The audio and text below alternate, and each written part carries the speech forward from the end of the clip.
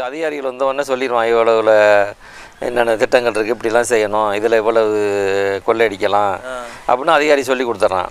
அதிகாரிக்கு ஒரு பங்கு, இவனுக்கு ஒரு பங்கு போயிடுது. மக்கள் வந்து ஓட்டு போட்டதோடு நம்ம கடமை முடிஞ்சுட்டு போயிடுறாங்க. சரி, ஓட்டு போட்டது நம்ம கட்சிக்காரனாக இருந்தாலும் சரி, யாருக்கு எந்த கட்சிக்காரனாக இருந்தாலும் சரி, ஓட்டு போட்டு நம்ம ஜெயிக்க வச்சோம். அவர் நம்ம உரிமையை, நமக்கு செய்ய வேண்டிய உரிமையை எவ்வளவு செய்யணும், செயல்படணும், இதெல்லாம் செய்யாமல் இருக்காருன்னு கேட்குறது கிடையாது. அந்த ஒரு இடத்துல கேட்டாங்கன்னா அவன் செய்ய மாட்டான், ஊழலும் நடக்காது. இல்லை அப்படி யாராச்சும் கேட்டால் தான் வந்து அவங்கள வந்து திரைமறைவில் வந்து போட்டு தள்ளிடுறாங்களே. ஒரு சட்டத்தின் மூலியமாக ஏதாச்சும் பண்ணுறாங்க, ஏதாவது பொய் கேஸ் போடுறாங்க, இல்லைன்னா வன்முறை ரவுடிகளை வச்சு அடிக்கிறது, அந்த மாதிரிலாம் நடக்குது இல்லையா? அது கூட்டணியாக சேரணும், கூட்டணியாக சேர்ந்து செய்யணும். ஒரு மனிதன் மட்டும் போய் செய்யும்போது இப்படி தான் நடக்கும். சரி, அவன் எடுத்து அவங்க மக்கள் எல்லாரும் ஒன்று திரண்டு தான் செய்யணும். அப்படி ஒன்று திரண்டு செய்யும்போது ஒரு மாற்றம் வரும்னு சொல்கிறீங்க? நல்லா வரும். முதல்ல இதுக்கான தீர்வு என்னென்னா, ஒன்று திரண்டு வரணுங்கிறதுக்கான தீர்வு முதல் படி என்னென்னா, சட்டத்தை நல்லா கற்றுக்கிறணும். ஜனநாயகத்தை முதல்ல ஒவ்வொரு குடிமகனும் கற்றுக்கிறணும். சட்டம் தெரியணும். ஆமாம், ஜனநாயகத்தில் என்ன இருக்குது அப்படின்னு தெரியாமே நம்ம ஓட்டு போட்டு ஜெயிக்க வைக்கிறோம். ஜனநாயகம்னா என்ன, அவருடைய கோட்பாடு என்ன, அதில் என்னென்ன இருக்குது, நம்ம தேர்ந்தெடுக்கப்படுற எம்எல்ஏ வந்து என்ன செய்யணும், அவருக்கு என்ன வரைகிற அப்படிங்கிறது மக்களுக்கு தெரியாது. மக்களுக்கு தெரியாமே மக்கள் தெரிஞ்சுக்கிறதுக்கான விருப்பம் இல்லாமல் போயிடுறாங்க. நம்மளுடைய கல்வி அமைப்பும் இப்படி கல்வியில் சொல்லி கொடுக்கணும். அப்புறம் சுயநல ஒரு குழுக்கள் இருக்குது, குழுக்கள்லாம் ஒன்று சேர்ந்து நம்ம அரசியலை இப்போ கற்றுக்கலாம். ஆர்வம் எடுக்கணும், ஸ்டெப் எடுக்கணும். யாரும் இதை கற்றுக்கிறக்கூடாங்கிறதோ கற்றுக்கிறக்கூடாங்கிற திரைமறைவெல்லாம் கிடையாது. கற்றுக்கிறணும், ஆர்வம் இருக்கணும். பல விஷயங்களுக்காக நம்ம ஈடுபடுறோம், பல விஷயங்களில் போய் ஈடுபடுறோம். அது மாதிரி இதெல்லாம் ஈடுபடணும். அப்போ அரசியல் தெரிஞ்சாதான் எதுக்கக்கூடிய அந்த சக்தி வரும். அரசியல் தெரிஞ்சாக்க நிச்சயமாக நமக்கு இங்கே தப்பு நடக்குங்கிறது தெரிய வரும்.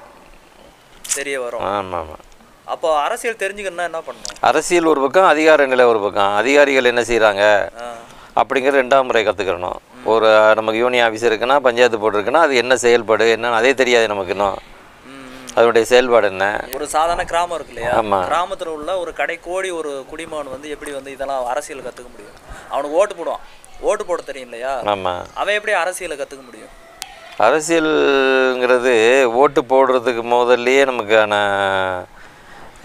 ஒரு இதெல்லாம் தெரியும். யார் வந்தால் என்ன செய்யணும், நமக்கு தேவைகள் என்னென்னு. அப்போ அரசியல் ஓட்டு போட்டு ஜெயிக்கும். நம்ம பிரியப்பட்டவங்களும் ஓட்டு போடலாம், நம்ம யாரை வேணும் ஜெயிக்க வைக்கலாம். அவர் நல்லவராக கெட்டவரான்னு டீப்பாக நம்ம ஆராய முடியாது. 4 பேர் நிற்கிறதுல இவர் நல்லவா தெரியாதுன்னு போடுறது தான் ஓட்டு. ஆமாம், அவங்க ஒருத்தரும் எம்எல்ஏக்கு வர்றதுக்கான வாய்ப்பு வரணுங்கிறவங்க வந்து தண்ணியில் விளக்கம் கொடுக்கணும். தண்ணியில் விளக்கம் கொடுத்ததுக்கு பதிலாக அவங்க விளம்பரம் தான் பண்ணுறாங்க, பொய் விளம்பரம். அப்புறம் ஜெயிச்சு வந்தோடனே தூக்கி போட்டுறாங்க யார், வாக்காளர்களை.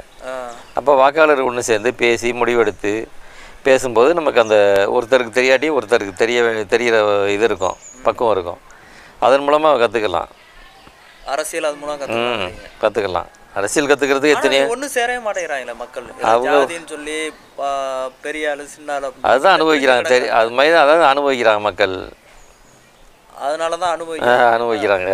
அவங்க வந்து ஒரு மனிதன் வாழ்கிற ஒரு 60-70 வருஷத்துக்குள்ள தனக்கு கிடைக்க வேண்டிய இந்த நாட்டில் கிடைக்க வேண்டிய உரிமையெல்லாம் பாதி கிடைக்காமே மண்டையை போட்டு போயிடுறோம் எல்லாம்.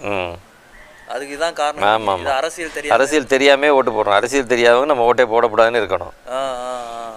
அரசியல்னா என்ன, ஜனநாயகம்னா என்ன, இவருக்கு நம்ம ஓட்டு போட்டால் என்ன பயன், இவர் என்ன செய்வார், என்ன செய்யாட்டி நம்ம கேட்கணும். எந்த இடத்துல அவங்க ஓட்டு போடுற வரைக்கும் அவங்க இது. அப்புறம் அவங்க பதவிக்கு வந்த பிறகு அவங்கள யாரும் சூப்பர்வைஸ் பண்ணுறதுக்கு நம்ம தான் இருக்கணும். மக்கள் தான் இருக்கணும். வேறு யாரும் இருக்க முடியாது. ஆனால் இருக்க மாட்டேங்கிறாங்க. ஏன் இருக்க மாட்டேங்கிறாங்க?